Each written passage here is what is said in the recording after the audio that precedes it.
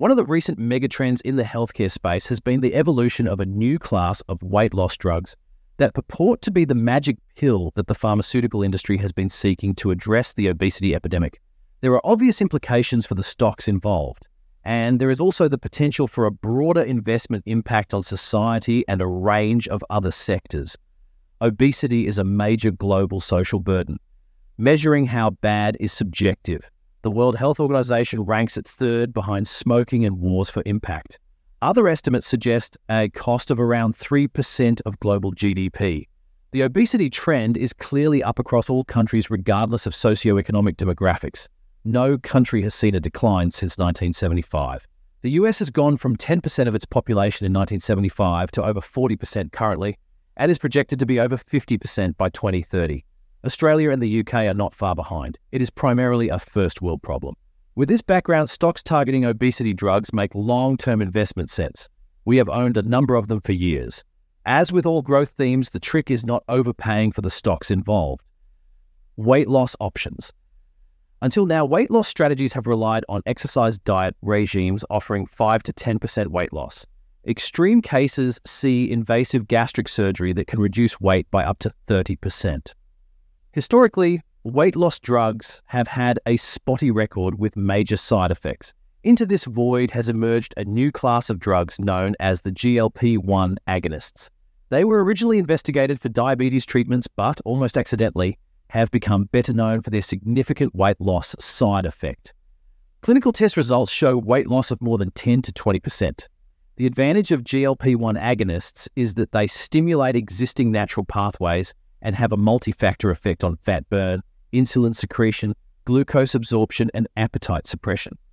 The last is the most important from an investment perspective.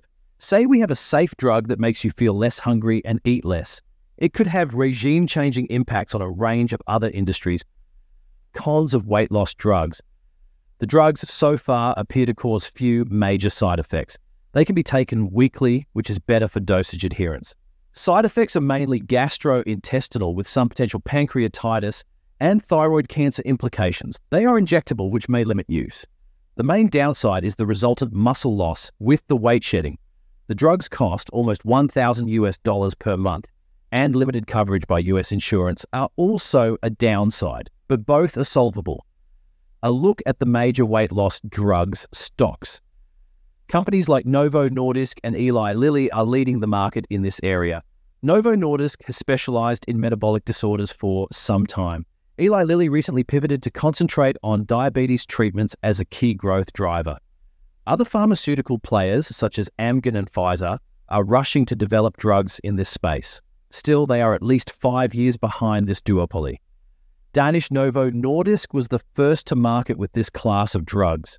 Currently, 2/3 of Novo's revenues are generated by GLP-1. The remainder is primarily insulin. It is the purer exposure to weight loss drugs. For US giant Eli Lilly, weight loss drugs are more like 1/3 of revenues. But given it has only recently launched its weight loss candidates, this will grow. Eli Lilly has a diverse offering of pharmaceuticals targeting other major health areas of Alzheimer's, Crohn's disease, and arthritis and cancer. For investors using direct indexing, choosing the weight loss tilt will get you access to these stocks.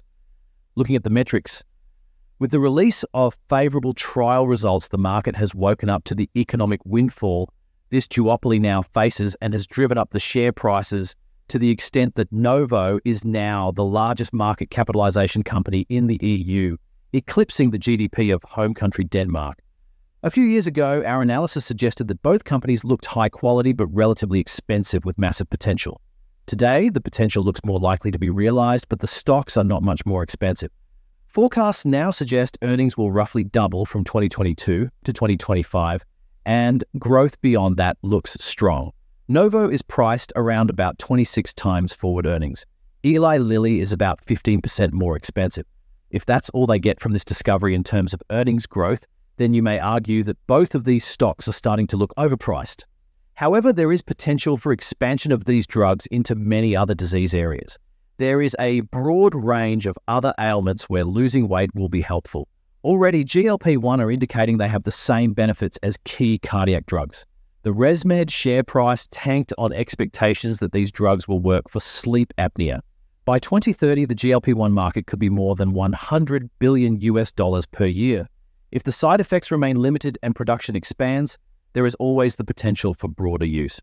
So while expensive, we continue to be a holder of the two companies until this story fully unravels.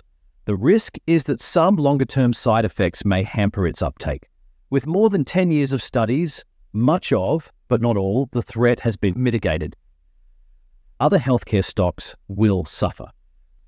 So companies producing the drugs benefit, but weight loss also sees positive benefits on cardiovascular issues, kidney disease, and stroke reduction, and a range of other ailments. So healthcare stocks targeting those areas will see lower sales. We have already seen some investor anxiety on sleep apnea players such as ResMed, who have seen recent share price weakness, perhaps overdone. The key will be to ask how big each market is if you exclude weight-related symptoms. Alternative weight loss medications strategies have already taken a hit, with Herbalife and bariatric surgery providers such as Medtronic plc facing lower demand. Health insurers may be another big winner. Most health costs are incurred by a small proportion of people. If obesity rates go from 40% to say 20%, this will have a significant impact on healthcare spending. Fast food?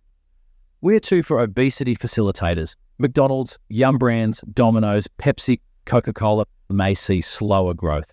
The drugs will affect the volume consumed by the biggest users. But maybe some people eat fast food more often if the negative consequences are reduced. For investors using direct indexing, choosing the fast food screen will cut those stocks out of the index portfolio for you. Obesity drugs equal a productivity boost. Say society needs less food per person and spends less on healthcare.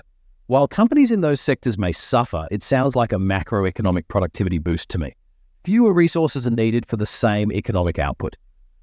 If people have more money because they eat less and have fewer health issues, where will they spend?